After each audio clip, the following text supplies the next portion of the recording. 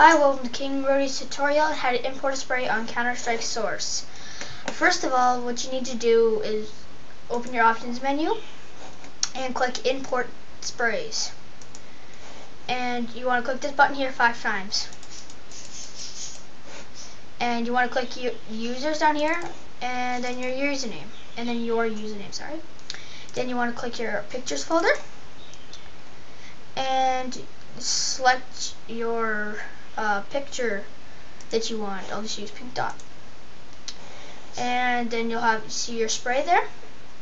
Press apply, okay, and you'll be set to play a game and spray all you want. Thanks for watching my tutorial. More tutorials will be uploaded later.